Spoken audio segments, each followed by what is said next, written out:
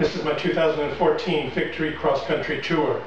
What I want to do is make a wall mount to hang my trunk on. In this particular video, I think I'm going to make it out of wood. So, some 2x4s I think.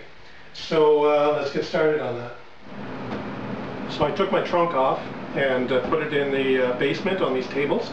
And what I need to do now is make a template, a pattern for the mounting brackets. I also want this to be, when it's hung on the wall, I want it to be level.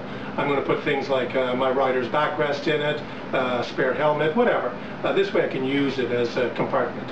So I'm going to level this off, and I'm going to take a piece of cardboard, and I'm going to put the cardboard behind, and I'm going to trace where the circles have to go with a pencil. I put a level on the trunk, and I tie the string to the ceiling and looped it through the locking mechanism using a slip knot. So now what I'm going to do is adjust the slip knot until the trunk is level. And now I'm going to take a piece of cardboard, I'm going to put it flat on the table, hold it up against the mount, and I'm going to just draw some circles. Doesn't have to be the whole circle, just at least get to where the round is.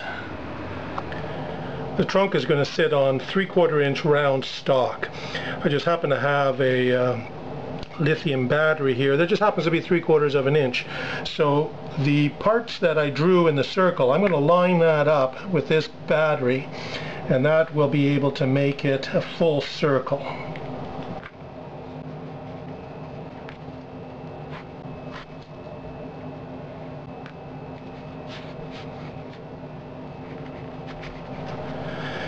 I darkened it up a bit so you can see.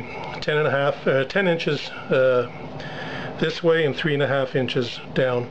Also, if I want that trunk to open up all the way without hitting the wall, I measured from a flat surface to the first part of the mount, and from this edge right here to the wall has to be 5 inches. Now I'm going to give it a little more. I'm going to give it about 5.5 inches. So that way I'll have an inch or so to the edge of the wall when I open it up. And I might even make it 6 inches. So just to be on the safe side, maybe even 6 inches from the back here, not the center. From the back to the wall, let's make it 6 inches.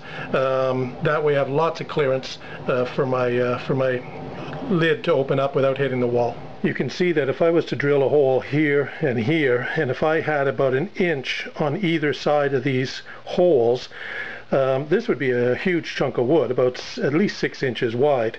I'm going to use a 2x4, so what I'm going to do is I'm going to simply angle it about 20 degrees in order for my holes to be in the center of these pieces of wood. And I'm going to use a half flap joint in order to join the two pieces together.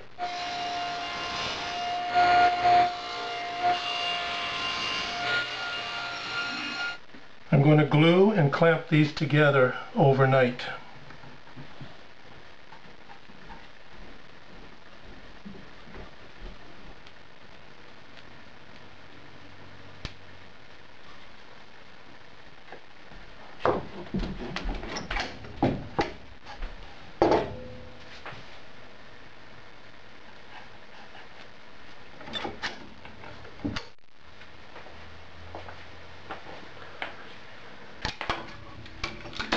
Even though these have been glued and clamped for 24 hours, for added security, I'm going to drill a hole right through the middle of the joint, and I'm going to put in a dowel.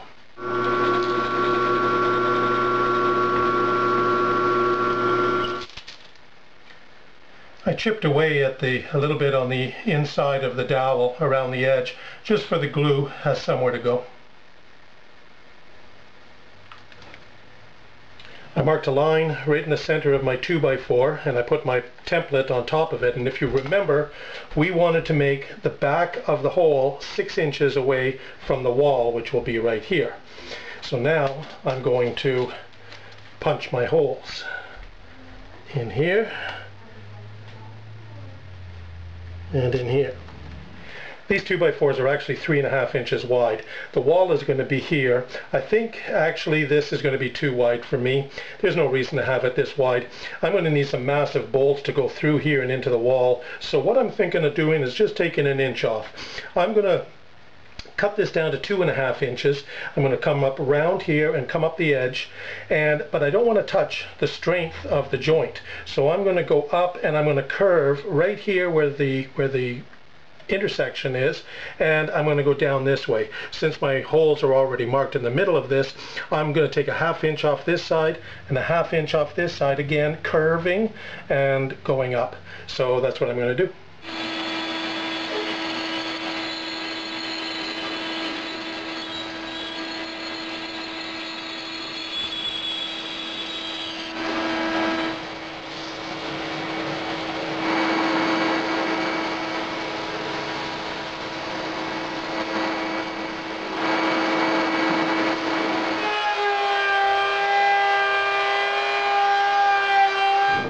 So here it is so far, trimmed down to shape, sanded, edges rounded over so there's no sharp corners. We've still maintained our joint with the dowel in the middle, maximum strength. I'm going to take some of this aluminum pole and I'm going to countersink some 3/4 inch holes, maybe 1/2 inch deep, for the pipe to go into. And I think also I'm going to make a hardwood 1/2 inch round dowel, and I'm going to continue my hole through for 1/2 inch and put my dowel all the way through with pins at the end just to hold everything together. I picked up some 6-inch lag bolts with some washers.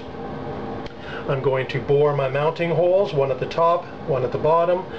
It will go through. It will have 2.5 inches of wood here, a 1/2 inch of drywall, and there'll be 3 inches that'll go into the stud in the garage.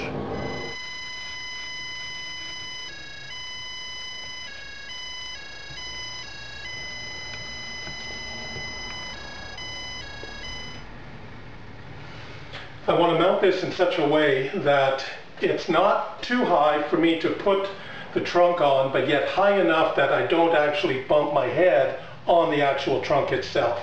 So that's what I'm attempting to do.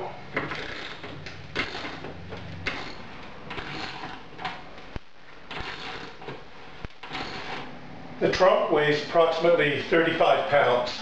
I weigh 250 pounds, I think. Let's show you what it can do.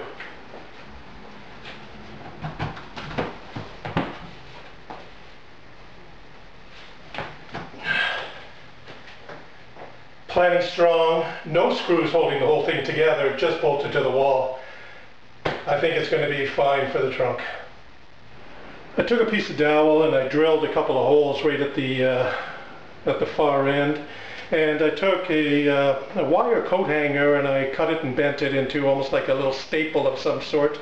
And what I'm going to do is I'm going to put the staple in the hole, and it just acts as a stop, and I'm going to insert the dowel through and out the other end.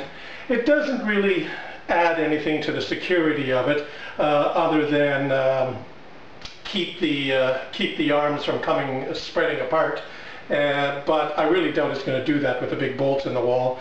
I made a longer clip, and all that's going to do is go at this end, and maybe I could hang my helmet on it or something. So that's it. Let's try her out.